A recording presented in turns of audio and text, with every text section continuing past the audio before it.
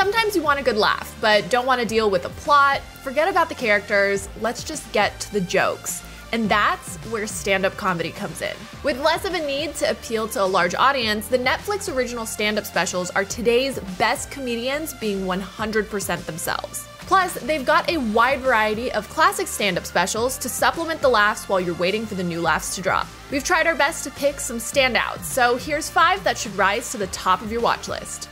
Police got a chokehold they use out here though, man. They choke to death. That mean you be dead when they through. Right? Did you know that? Wait, the going, yeah, we know wife. No, I had no idea. Yeah, 2 grab your legs, 1 grab your head, it'll snap. Oh, he broke.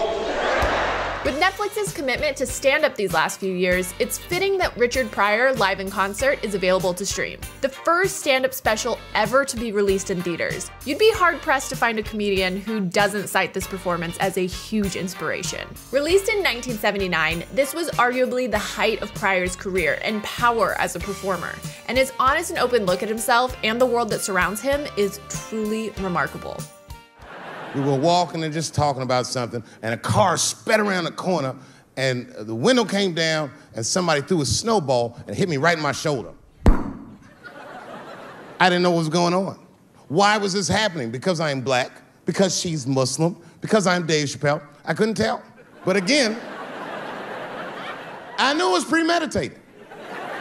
Because who the f has a snowball in a warm car? Okay, so this is 2 specials, but it's hard to separate the 2 sets that marked Dave Chappelle's return to the limelight, so they've been rolled into one. They both feature the return of a comedian whose influential Chappelle's Show was the main voice of exploration into America's complicated racial landscape for many latter-day millennials.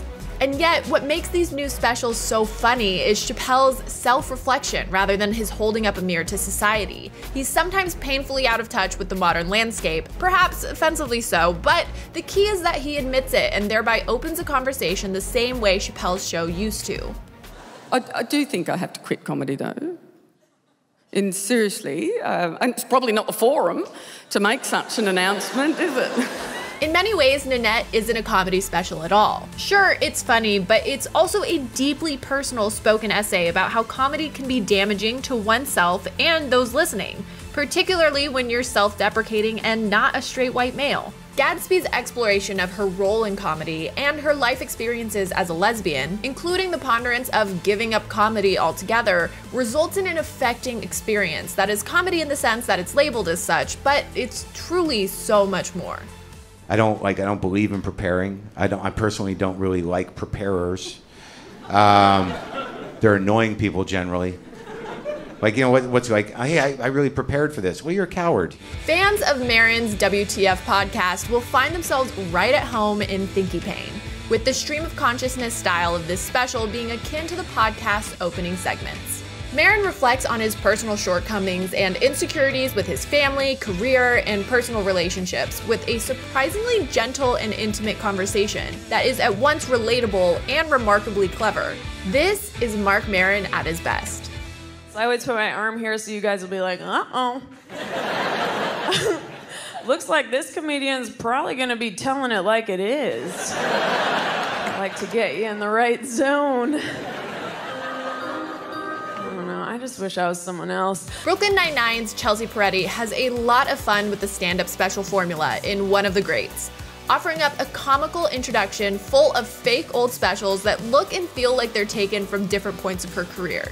She also spices things up during her act itself by talking about the stand-up pose and doing some prop comedy for good measure. It's a relatively meta experience anchored by the charisma and quickness of Peretti, showcasing her comedy stylings in a grandiose, hilarious way. And that's our roundup of some of the best comedy specials on Netflix right now. Let us know in the comments if we missed one of your favorites. Be sure to also check out our full article on IGN with even more comedy specials on Netflix. And if after all this comedy, you're feeling like watching some dramas, our recommendations on dramas you should watch on Netflix.